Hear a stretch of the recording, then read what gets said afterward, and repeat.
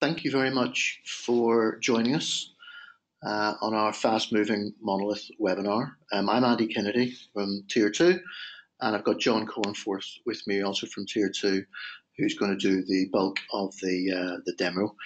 Could I just ask you, try to sort of keep things muted, if you wouldn't mind keeping yourself muted as well. I'm not sure how much centralized control I've got. Yeah, that will help everybody if we could. So before we dive in, I just want to frame the session a little bit here. Very brief introduction to Tier 2, why we are talking to you about OpenShift this morning.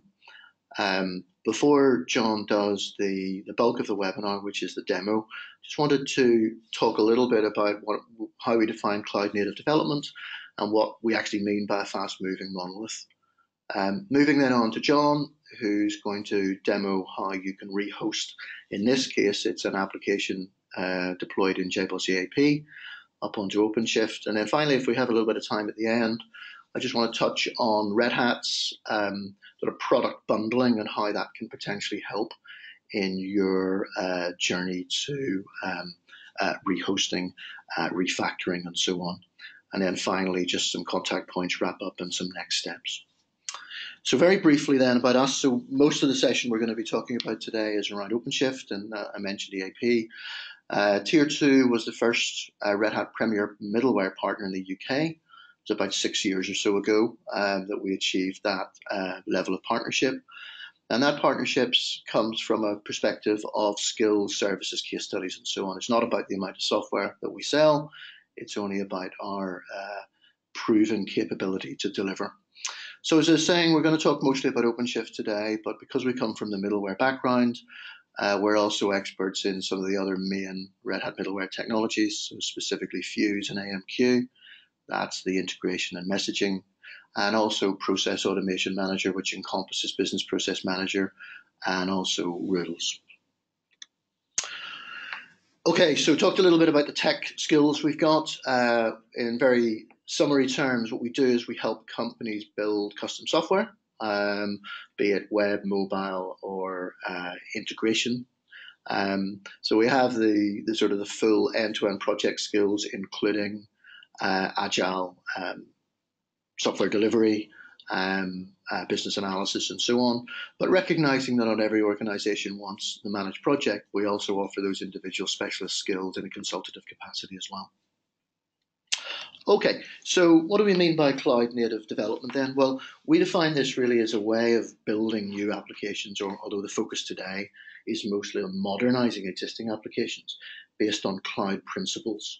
So the idea really is to take advantage of cloud computing models. And that's about increasing speed, flexibility, quality of application development while reducing deployment risks and costs.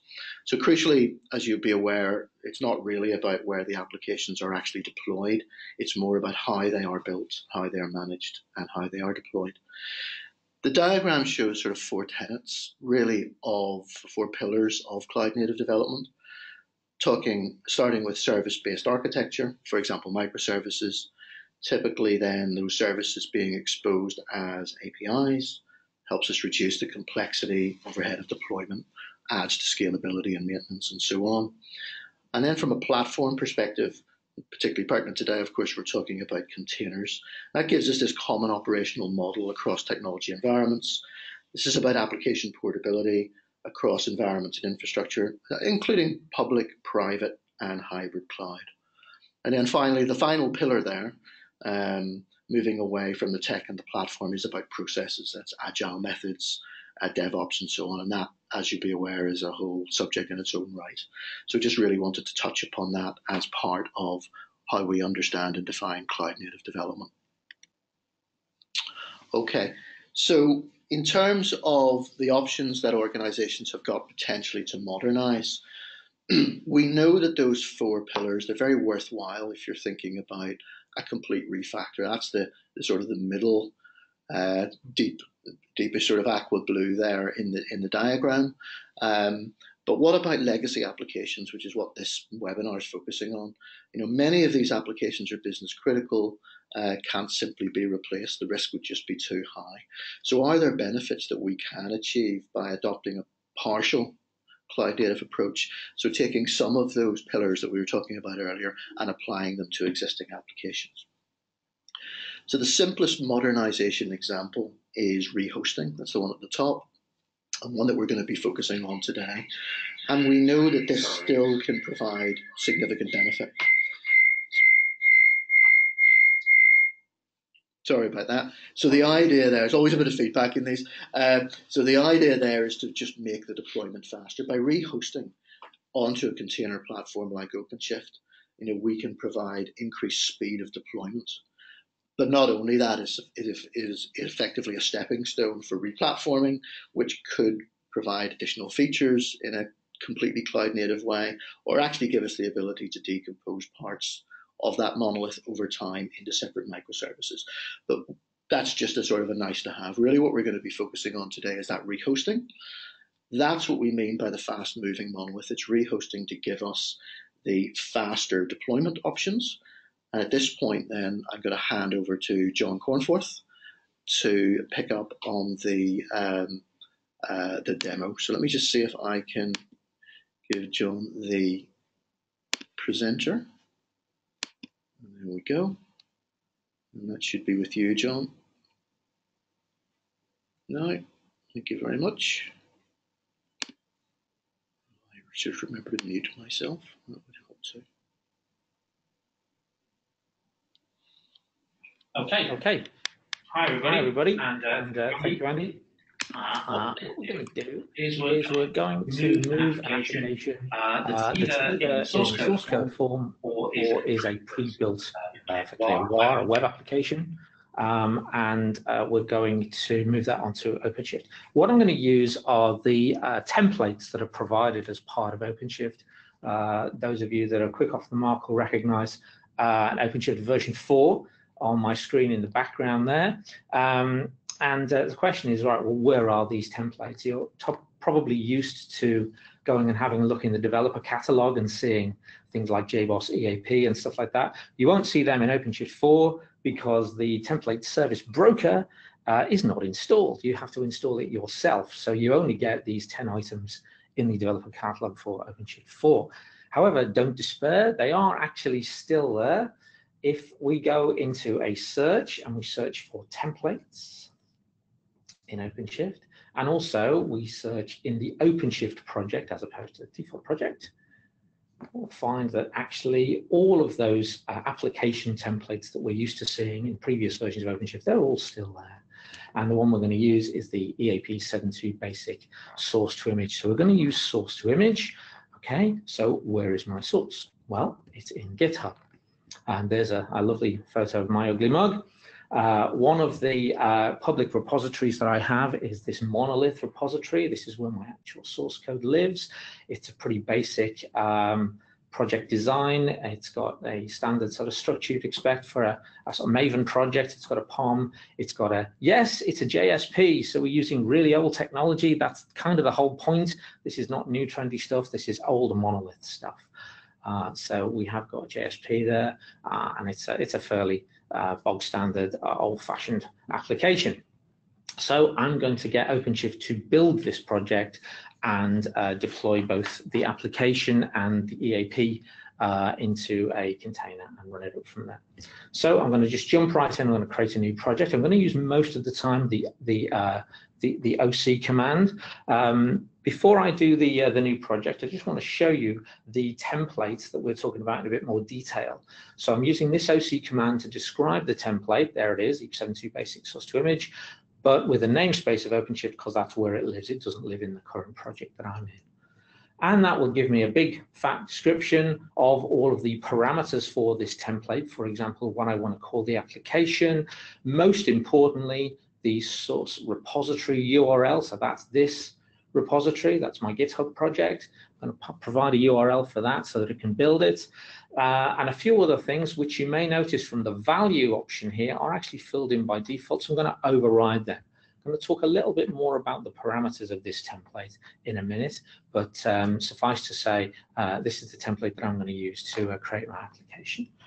So I'll just clear my screen up, and then I'm going to create a new project to do all of this work in. So I'm going to use OC new project. helps if I type it correctly. You'll be glad to know I'm cutting and pasting the majority of these OC commands so that you don't have to struggle watching me type. I'm going to call it JC Webinar. I've created a new project, and hopefully that project is actually visible now in the GUI. There it is, my new project. It's got nothing in it at the moment, but obviously I'm going to create something in a second. So I'm going to use the OC new app command, and I'm going to use my template. This is what this OC command is going to look like. So I'm giving my app a name of monolith source, because I've actually got two apps I'm going to create today. One is from the source code, one is from pre-built WAR. So this is going to be called monolith source, but you'll notice also that the template itself has a parameter called application name. This is what all of the objects in OpenShift are going to be called. And so I'll explain a bit more detail about what these different parameters are shortly, but let's get it moving. Let's get this new app being created. Started a build straight away. You should see in the background in OpenShift that the mono source deployment configuration has been created. Let's go and see what's going on with the builds. So if we have a look, we've created a build config which has got some builds in it. If we have a look at the builds, there's our first build and it's running. So if we want to go and have a look at that, this is actually a pod in OpenShift, which is only temporary while it does the build, and it's off and running and it's creating an image for me based on that template and based on my source control. So the other parameters that I've provided as part of this new app command, by default, the template uses an EAP quick start. So it's already expecting to get some information from a source repository reference and a context directory. So I have made them blank because I'm not interested in that. I'm using my own repo. As you can see, I don't want anything to do with the quick start repos, so I'm just overriding those with blanks. Okay, what is actually going on in OpenShift while this build is going on? And don't worry about the pulled fail message, it always says that. What's actually happening is a whole bunch of OpenShift objects are being created.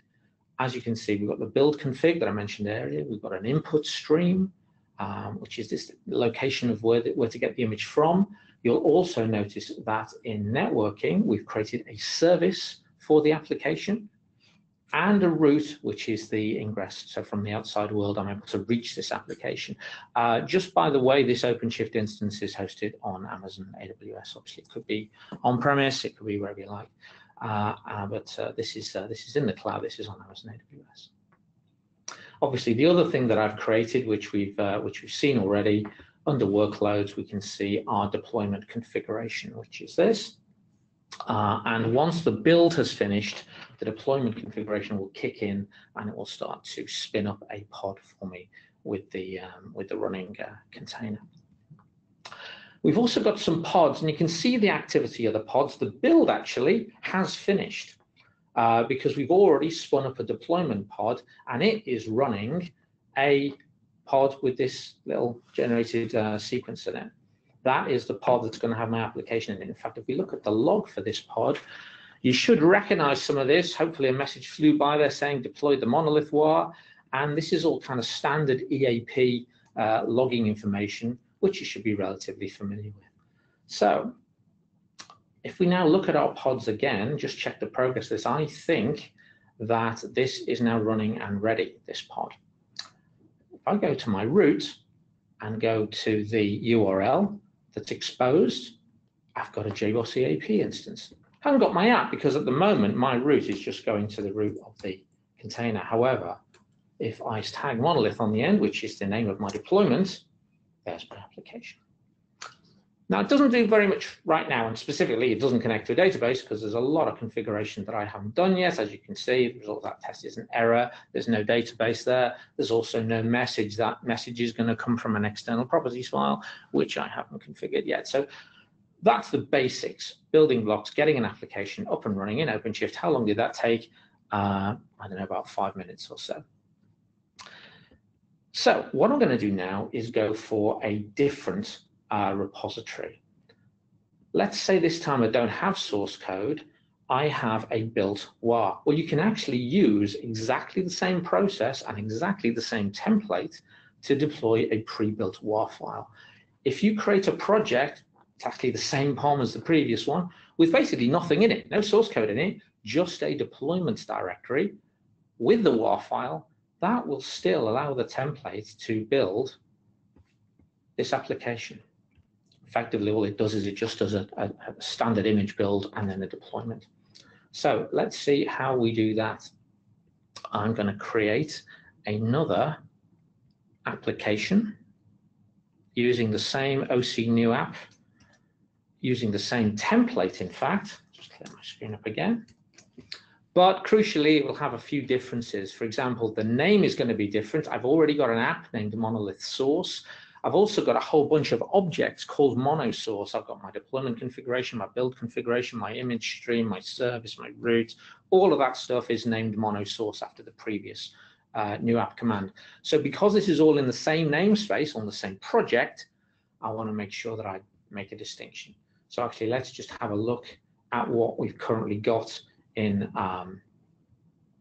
OpenShift. We'll have a look. See here, we've got Monolith Source. That's our original one. I'm going to kick off this second one, and we should see straight away I've now got a Monolith built app with a mono built deployment configuration inside it. Okay, while I'm doing that and while that build is off and running, I am going to just show you a couple of additional useful features of OC. If we just have a look at our pods for a minute, we've got the running pod for the mono source. We've also got a build pod for the mono built, which is the second app. Mono source I don't really need anymore. I'm actually going to get rid of it. But before I do, let me just say I'll scale it down. So I do OC scale, and the number of replicas I want is 0. So I want to get it down to 0 so that this pod effectively goes away. What am I scaling down? I'm scaling down a deployment configuration called mono source.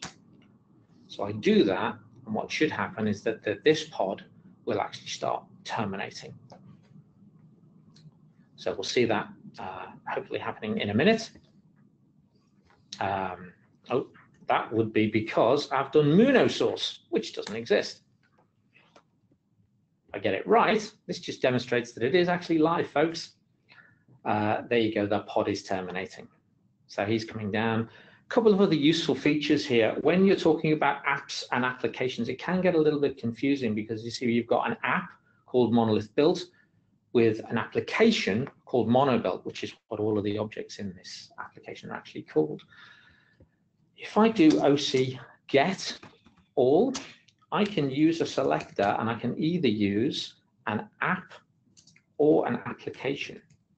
So if I do app monolith source, there are all the objects that are named monolith source or belong, if you like, are labeled with the app name monolith source. And a similar thing I can do with application as the selector. The only problem with that is there's nothing with an application name of monolith source. It's actually called monosource. And there you go, there's loads of stuff. Now, for clearing down purposes, very useful. This is the only way I've ever found of doing this in OpenShift. How do you delete an application from a project and all the things related to the application? Well, you use OC delete all with a selector of app equals, in this case, monolith source, and it should get rid of all of that. So it's actually disappeared from my console in the background as well. Okay, how's our new build doing? Let's go and have a look. Hopefully I've waffled on sufficiently that the build itself has actually completed. Let's have a look at the builds. Monolith build is complete. How about the deployment configuration? Well, it's spun up a pod. So should have also created a route called monobuilt. And yet again, it's spun up my EAP for me. And there's my application. So that all worked as well, straight from the pre-built WAR file. Just because this is starting to get annoying with the route, I'm actually going to edit that now. So in my route, I'm going to go and change something. And actually all I want to do here is I want to add a path to it. So I'm going to do that now. /monolith, because that's actually where I want the route to go. Make sure I spelled it right this time. Save it. Now if I go back to the route, back to the URL, it loads up my application immediately, which is great. So that's the process. That's how you actually get to the point where you've got these applications running in OpenShift. But obviously, certainly for those of you that know anything about EAP, that is not nearly enough. What we need to be able to do is to start configuring this stuff. So let's just have a little look at the pod itself, go inside it and see what that configuration looks like. I've got a very useful command here to find out what running pods I've got, which is OC get pods.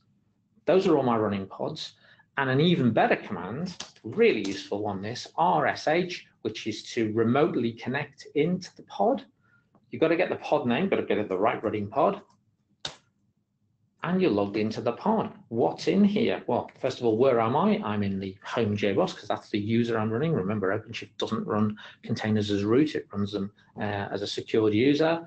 What else have I got in here? Well, I've got the standard EAP directory structure, pretty much. So I've got standalone, I've got deployments. Should be able to find that, lo and behold, I've got a monolith war deployed in my deployments directory. I've also got a configuration directory. What's in there? We've got all the standard EAP files that I'd be used to, plus one extra one. Standalone OpenShift XML. This is actually the configuration that is running. So if I wanted to change anything about this configuration, then I would need to edit the standalone OpenShift XML file. Not standalone, not HA, not full, not any of the other ones. And this is what the configuration file looks like. It's got a few interesting things in it, like some placeholders where you could add data sources and stuff like that. We're going to be seeing that a little later on in the demo. But otherwise, it looks pretty much like a bog standard standalone XML file. Now, I could obviously make configuration changes in here, but of course, if I did that, I would be a moron. Why? Because this is an ephemeral pod. I spin up another one, or I shut this application down for a while, then bring it up again, then any changes are going to be completely lost. Everything is ephemeral here. It's temporary. You know, the whole point is any configuration that I want to make should actually be in the OpenShift environment, not in a running pod. So how do I do that? I'm going to come out my running pod now. How do I actually do that? Well, there's one really pretty simple way of doing this. What I can do is I can add to my repo, and I can add a configuration directory in here with the file, standalone OpenShift XML, with whatever changes I desire. And then with that pre-built configuration, I can do a new build of the container, and I will have all of my configuration in there. So let's do that first of all. This is not necessarily the optimum solution, but it might be a solution for some of you, particularly if you've got very weird and wonderful configuration. So what I'm going to do is I'm actually going to copy the standalone XML from my running pod. I'm going to put it in my repo, and then I'm going to kick off a rebuild. So let's see how we do that. First thing I'm going to do is I'm going to make a directory. I should be in the right place for my repo at the moment. Yes, I am. So I'm going to make a directory called configuration. What I'm then going to do is I'm going to copy the file from the running pod. How do I do that? I use a command called OC rsync. I should still have the name of the running pod on my clipboard. Hurrah, I still do. That's effectively my host name from an OpenShift perspective. So what am I copying? Opt EAP standalone. This is where you have to suffer watching me type. Sorry about that. Standalone configuration, and the file is standalone OpenShift.xml. And it should copy it. Well, I want it in my configuration directory on my project. So should have got that file now. We should find actually my file system now. I've got, there it is, a standalone OpenShift XML, which I just copied from the running pod. Really useful that, the rsync. You can copy to a running pod or from a running pod. It's a very useful little command. So I'm going to open up that file, and guess what? I'm going to make some changes to it. I'm actually going to put a system property in there. I'm going to copy this system property that I prepared earlier called myprop, and later on we'll see after we've done the build that myprop should be available to me in EAP and should have a value. I'm going to do one more thing in this file. Now, the way that these templates work is that they work on a build level and then a deployment level. What I'm going to do is I'm going to have my configuration file in my build, yeah, because I'm going to put it inside my source. But if I do that, what's going to happen at deployment time is that EAP is going to try and create some data sources for me. So actually, I want to get rid of the default data source that's already here, both the data source definition and the reference to it in default binding. So I'm getting rid of that because otherwise the deployment config will get horribly confused because it's trying to create a default data source on top of one that already exists. So that's the reason that I'm doing this right now. Okay, I've done that. I've changed my file and I'm happy with it. So what I'm going to do is I'm going to put it into GitHub. So I'm going to add the configuration change, which isn't there right now. I'm going to commit it with a message that just says added config. I'm going to push it, which will push it to my repo. And just in order to save time, right now, I'm going to kick off another build as well. So I'm going to do OC start build, and it's mono build, which will kick off basically a second build of this. And it should kick it off. Okay, so what changes did I make to my repo? Let's refresh this. We've got a configuration directory now with a standalone OpenShift.xml file inside it. What is that doing inside of OpenShift? Well, if I have a look at my builds, here's mono build 2, which is running. There's the log. It's off and running as you would normally expect. My deployment config will update momentarily. My mono build pod will come down once this build is completed. Okay, so that's I suppose what you might call a brute force configuration change, which is putting the configuration effectively hard coded inside the repo and having it all built from there. Not the optimum way of doing it.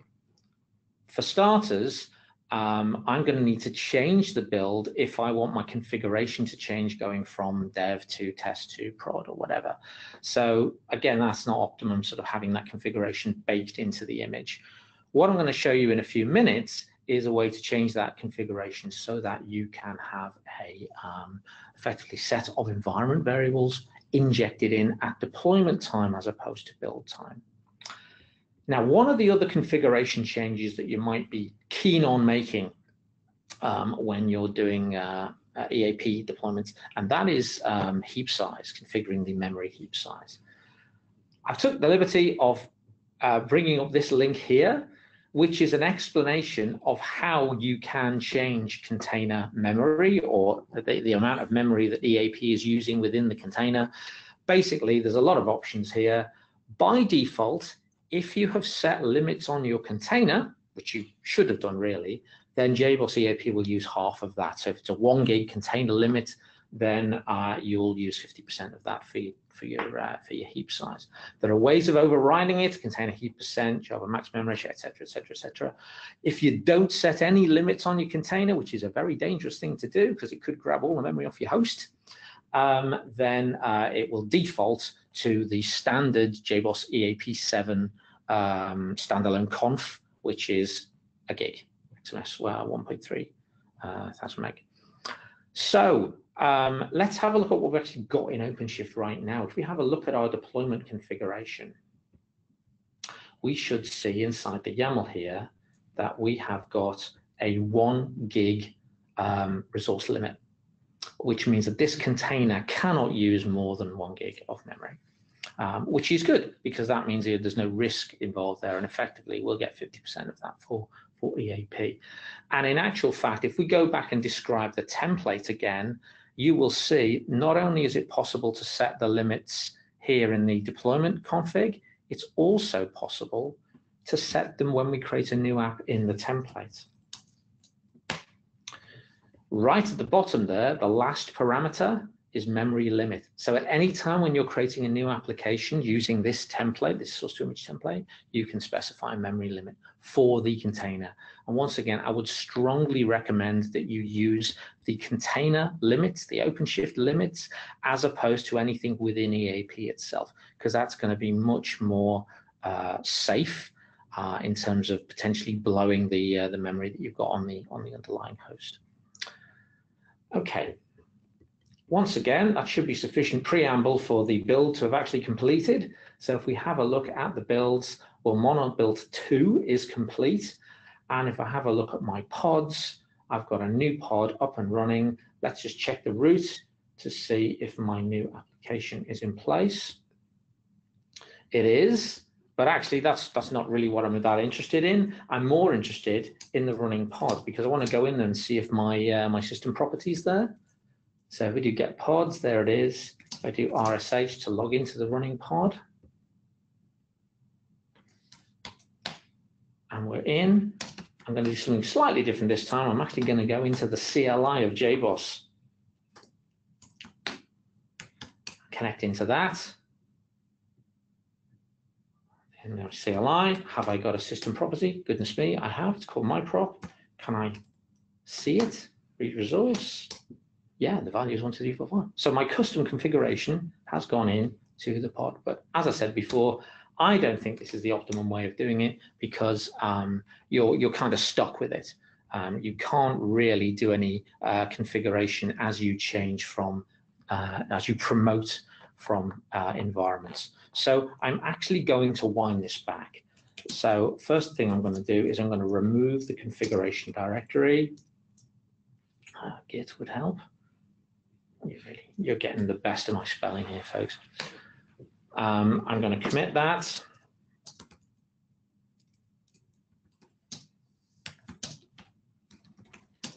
I've deleted the config. I'm going to push it. And I'm going to kick off another build. And again, what some of you may be thinking here is, well, why don't you just create a webhook so that as soon as you commit something to the Git repo, it automatically builds, kicks off the build in OpenShift. And I can absolutely do that. It's just a bit boring to set it up in the demo, so I haven't bothered, that's all. But yeah, I absolutely could do that. I could very easily kick off a new build of OpenShift, of the OpenShift image, just by checking into GitHub. But hopefully now in GitHub, when we look at mono build, it's no longer got a configuration directory. That's cool. And I don't want to do that because I want to use environment variables to inject the configuration that I need, because that way my deployment configs can be different for each environment. So let's have a look at how I actually do this. In order to inject environment information into deployment configs, you need to create what are called config maps or secrets. You may have heard of these before, but they're basically a way of injecting into a deployment certain information that you only want at configuration time. And you can do this in two ways. You can do it as environment variables, or you can do it as what we call a volume mount, which means effectively mounting a volume inside the running pod. And we're going to do both. The particular one I want to start with is with data sources, and I'm going to inject some environment variables into my configuration to create a data source. Again, there's some documentation which explains how to do this. You need to have environment variables with very specific names which the template can read. All of the EAP templates read these sorts of environment variables. And the main one is this one called DB service prefix mapping, which is a name of a data source which you can then use to configure anything you want about this data source, including all of these parameters here. So you can configure the pool size, you can configure the security, whether it's XA, non-XA, the connection URL, all that stuff can be configured here. But you need to have this prefix first. And the main reason for that is because this is a way that you can create multiple data sources on the fly if you need to. Let me show you an example, which hopefully might make things a little bit more sensible. Here's an example that I've got for a data source called Monolith MySQL. And in fact, when this is created, the actual JNDI name of the data source will be called Monolith MySQL. This is the prefix monolith, and you'll notice that I've got it twice, first in lowercase, second in capitals. You have to do it that way. That's the way that the template reads it. But once you've got this prefix, you can use it to configure all of the other parameters about the data source. And as I said earlier, you can actually create a comma-separated list of data sources and configure them all in a single file if you want to, like this. All right, how do I get a config map into here? Well, I could create individual config maps. I could create a set of name value pairs. I'm actually going to use this file, which is the easiest way to do it. So there's an OC command that will do this for me. Doing this in the GUI, by the way, is kind of painful and it's not really feasible. But if we look at this OC command, what I'm going to do is create a config map. It's called db params. And it's not going to come just from a file. It's going to come from an environment file. This is an environment file. It's a set of name value pairs called dbparams.txt. I'm going to execute that. And I think what you'll find here is that once my config map is created, there it is, we've actually got a nice screen that shows me what every environment variable name is and what every value is.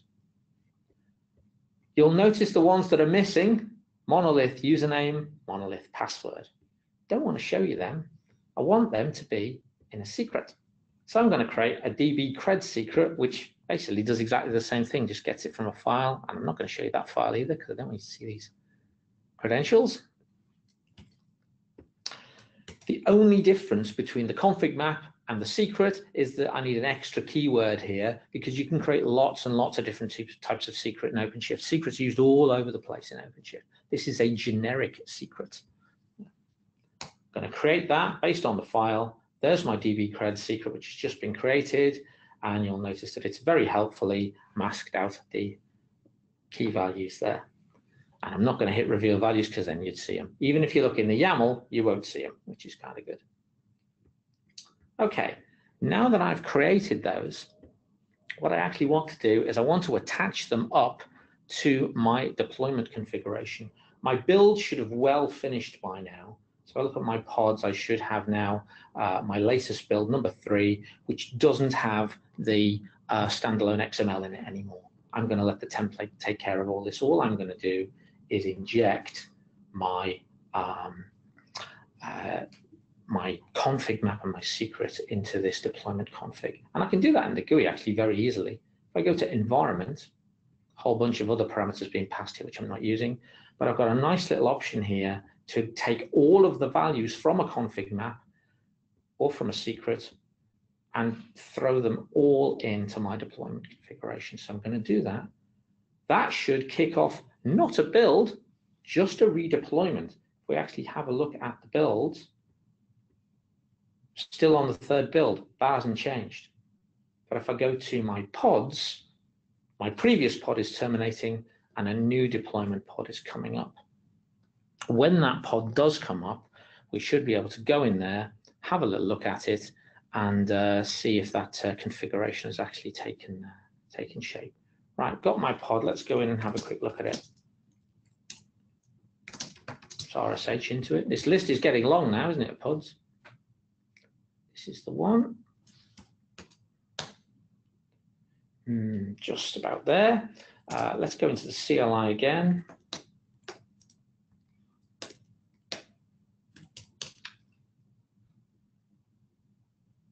And that looks like that pod is ready now anyway in the background. So let's go and look at subsystems. Whoops, I'm sorry. Go back into my CLI. And go back into subsystems, data sources, data source. Oh, look at that, I've got a data source called monolith, MySQL monolith. Let's read one of the attributes on that. And I'll read the JNDI name attributes, I think. Whoops, typing again. There it is, JNDI name of monolith MySQL. Exciting stuff. If I run my root now, I'm obviously playing slightly fast and loose with the word exciting. There's my application. If I try a data source called monolith MySQL, and I happen to know on this database, this is a database up in the cloud, that there's an event table goodness me, it's selected some data. Fantastic. All right.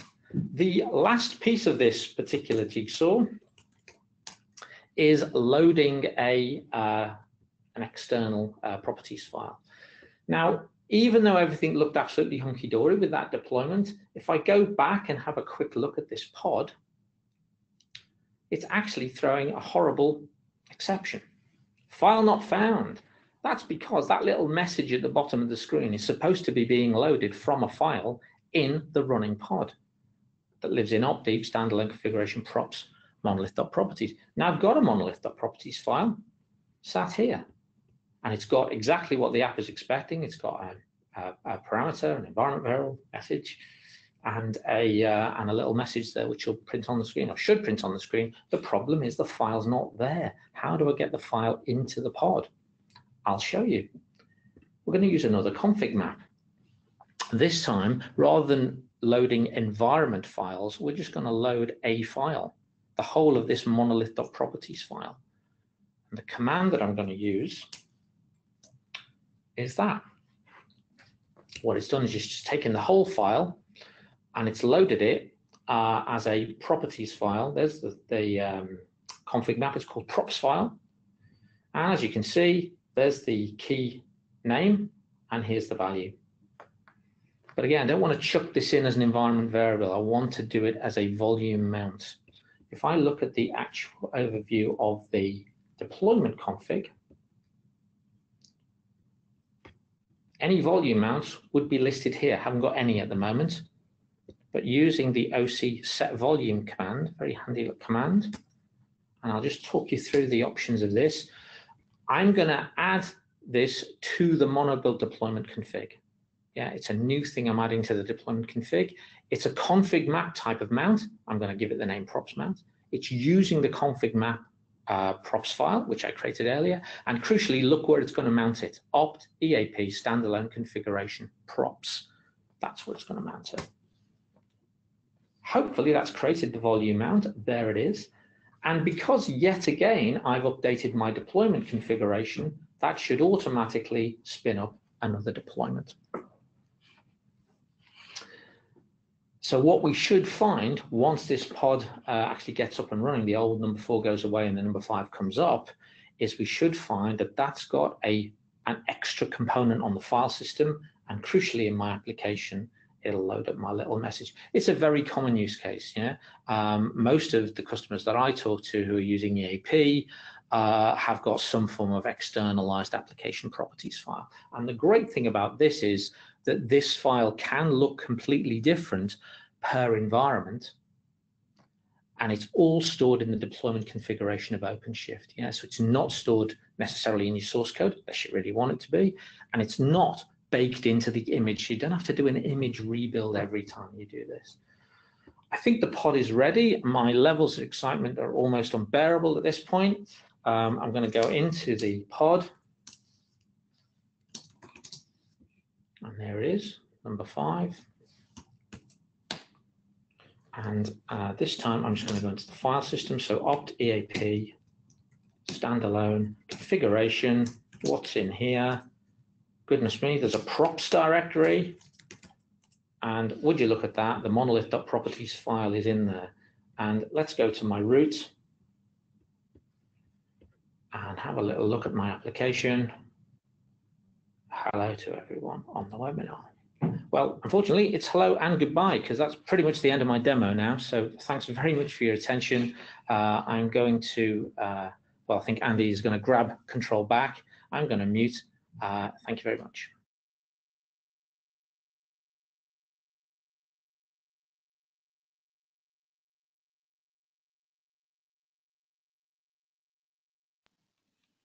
Thank you very much, John. That was great.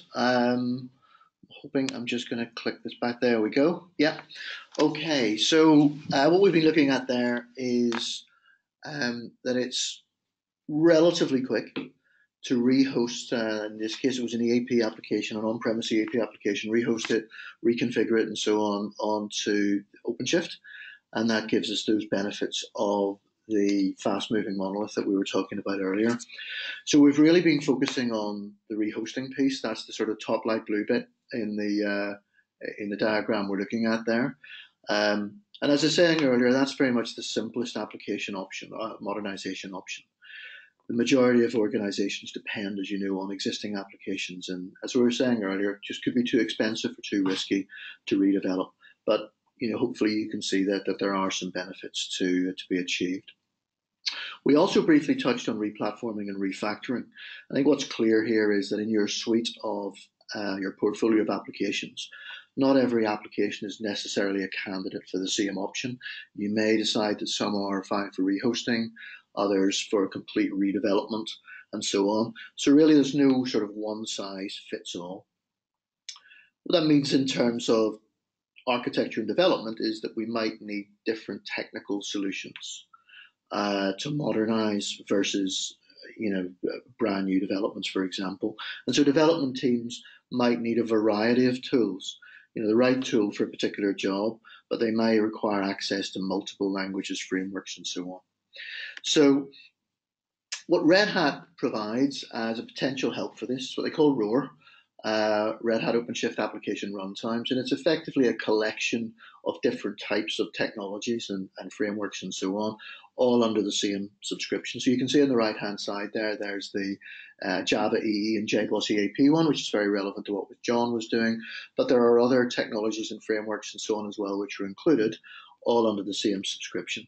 So the alternative really there is to buy different licenses, different subscriptions, and have them managed and so on in different ways, as opposed to ROAR, which its idea is to give your development team supports fully tested, verified runtimes and frameworks for all of your application migration needs. Okay, so we're going to send you some details of ROAR a little bit later on. I didn't want to spend too much time on that, just to show that there is a one-stop shop Red Hat subscription that might help on top of OpenShift itself. Okay, so just to wrap up then, thank you very much for attending. I hope you found it useful. We will follow up later today with some information about cloud native development generally, and also ROAR. Just to remind you though why we were talking about this. So we talk about Tier 2 being a Red Hat delivery partner, and that's fine. The majority of work that we do is services-based work, and in this particular instance, we can help you plan and potentially migrate onto OpenShift to give you the benefit of those cloud-native techniques, whether it's, as the webinar was focusing on today, just rehosting and into the fast-moving monolith idea, or actually complete re-architecture as well. Got some contacts there as well. If you'd like to get in touch, please do. As I say, we'll be sending out some email follow-ups later, and we would be absolutely delighted to talk to you further about what your plans are and whether or not we can help, and whether OpenShift and ROAR might be something that's useful to you as well. So thanks very much again for attending. Particular thanks to John. It's always very brave, I think, to do a live demo, and it truly was live. So it's always a very brave thing to do. So thanks again. Hopefully you got a lot out of the session today. And again, I hope to talk to you soon. Thanks very much indeed.